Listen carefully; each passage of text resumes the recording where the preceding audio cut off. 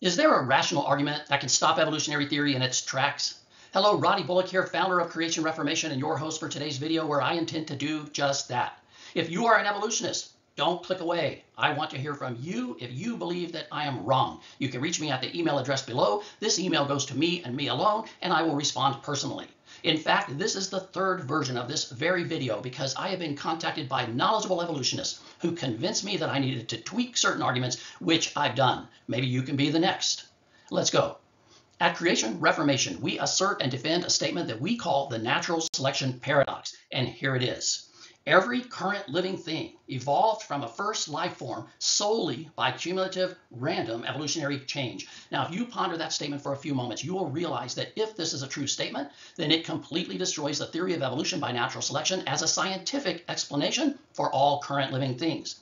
And I am asserting that this must be a true statement if the theory of evolution is true. That is, if the theory of evolution by natural selection is the true account for all current living things, then this statement must be true. But this statement cannot be defended scientifically, thus the paradox, the natural selection paradox, because despite natural selection's role in nature, this statement must be true.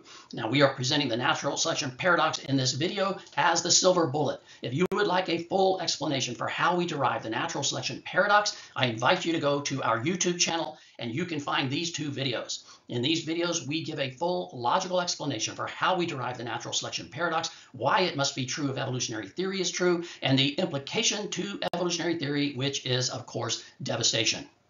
Now, let's talk about necessary evolutionary change. Necessary evolutionary change is the change that the theory of evolution must explain if it can explain all current living things. And we can start with this little diagram right here. I call this an icon of evolution, and I'm not trying to make a fact statement with this diagram. It's just a convenient diagram that we are all familiar with that can illustrate necessary evolutionary change.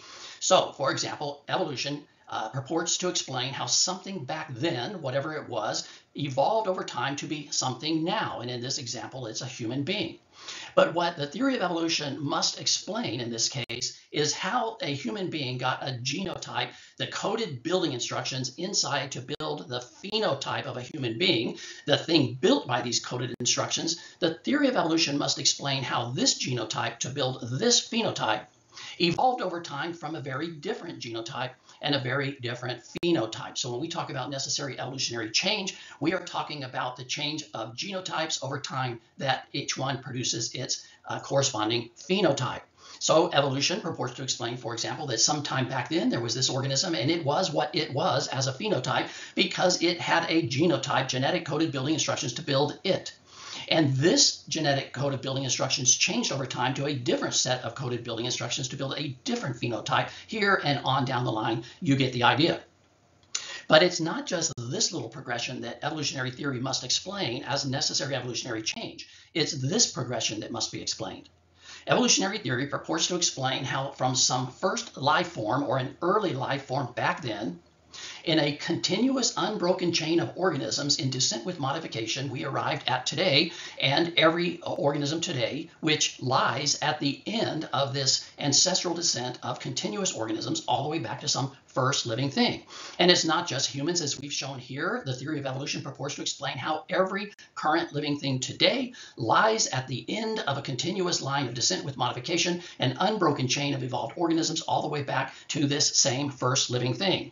So what the theory of evolution, the necessary evolution that must be explained by evolutionary theory, is this progression. And of course, these are the phenotypes. Each one of these has a corresponding genotype. So the necessary evolutionary change that evolutionary theory must explain is this progression of evolution of genotypes and their corresponding phenotypes.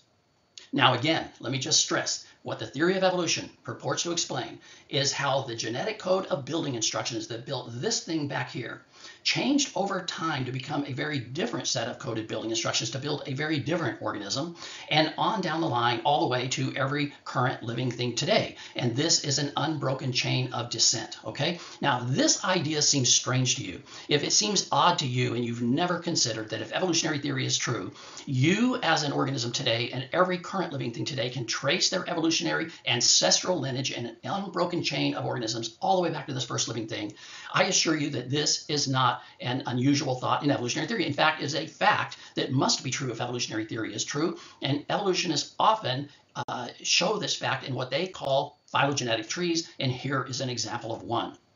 What phylogenetic trees attempt to show is some organization to how every current living thing today can trace its evolutionary lineage in an unbroken path all the way back to some first living thing, just as we described earlier. Now, this phylogenetic tree only goes up to the domain level, but of course, here are animals, and we could extend this out, of course, to every current living thing today, including you and giraffes and octopus and birds, okay? And the idea is that every organism today exists at the end, say the end of a twig or branch of this phylogenetic tree, but everyone can trace this unbroken path all the way back to some first living thing. So if we take you, for example, as a current living thing right here, we can see that there is an unbroken ancestral lineage of organisms that started here at a first living thing, and in a continuous parent to offspring replication came all the way out to the end of this line, which is you.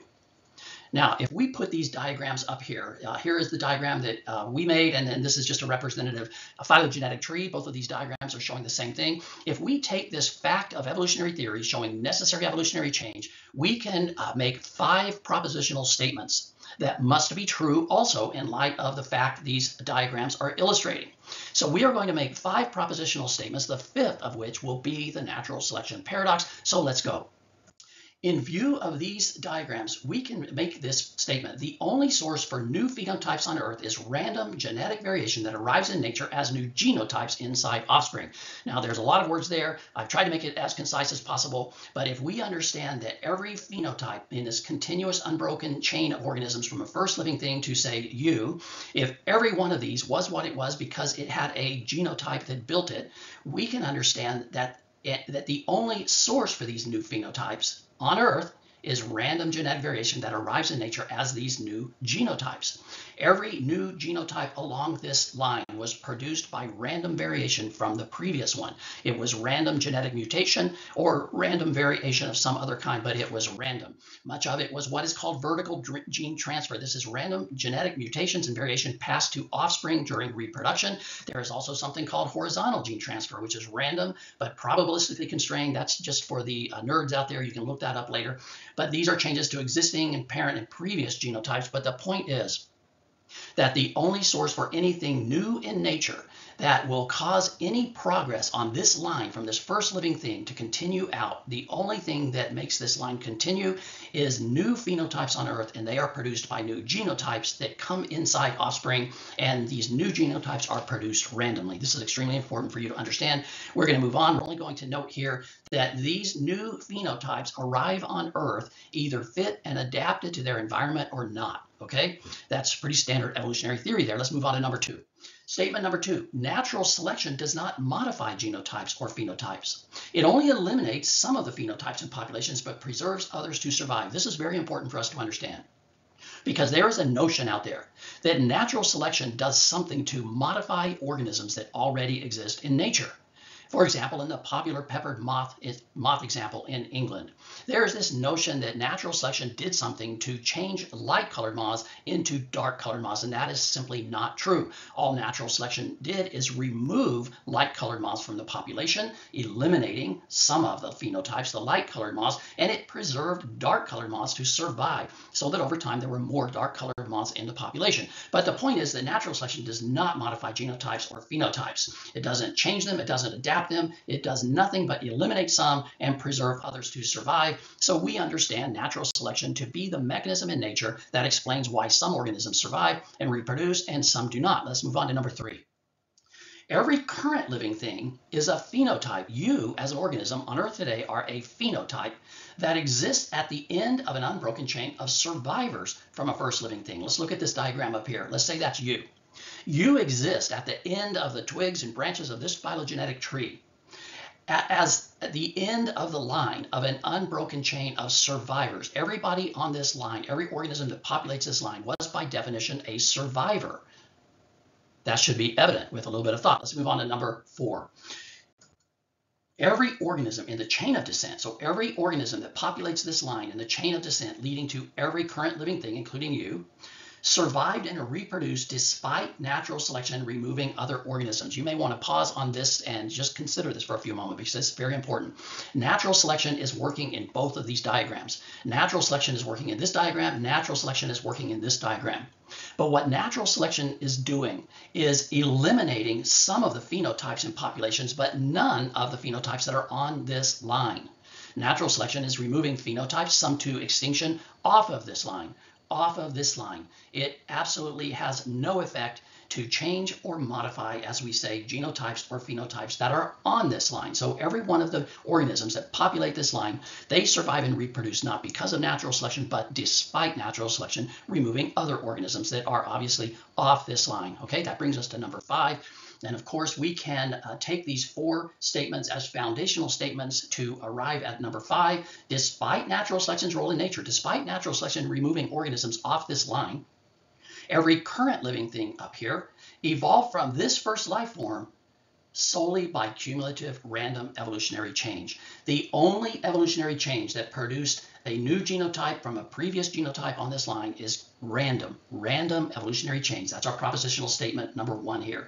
The only way anything new comes in nature, the only way this line progresses from, say, this genotype to this genotype, to move from this phenotype to this phenotype, and of course there's many gradual changes in between. These are just representative changes. But the only change that explains that is random genetic change. So look at the statement again, and we will recognize this as the natural selection paradox. Despite natural selection's role in nature, every current living thing evolved from a first life form solely by cumulative random evolutionary change. So there you have it, the silver bullet. Why is this a silver bullet? Because we have seen, I have just shown, that this statement must be a true statement if evolutionary theory is true. But this statement cannot be scientifically defended. This statement, in fact, if you just consider it for a few moments, is scientifically absurd. And because it is absurd and not scientifically defendable, but must be true if evolutionary theory is true, it is paradoxically a destruction of the theory itself. So I would leave you with this. First, if you think that I am wrong on any of these 5 statements, you can contact me at the email address I provided before, and I believe I will provide again. Let me know how I am wrong on any of these statements. But if you cannot show that any of these propositional statements are false, and if you cannot show that this 5th statement, the natural selection paradox, is false, then you, if you continue to believe the theory of evolution by natural selection explains your existence, you are not believing based on a scientific theory. You are believing based on a faith belief. You may even be believing in magic. But in any event, because this statement must be true, it paradoxically destroys the theory of evolution as a scientific explanation for all current living things. And for those who see that, I hope you will join me in rejecting evolutionary theory as an explanation for your existence. So here you can find more information at naturalselectionparadox.com. Again, feel free to reach me at this email address and I will respond personally. But at this time, I will say goodbye and good day.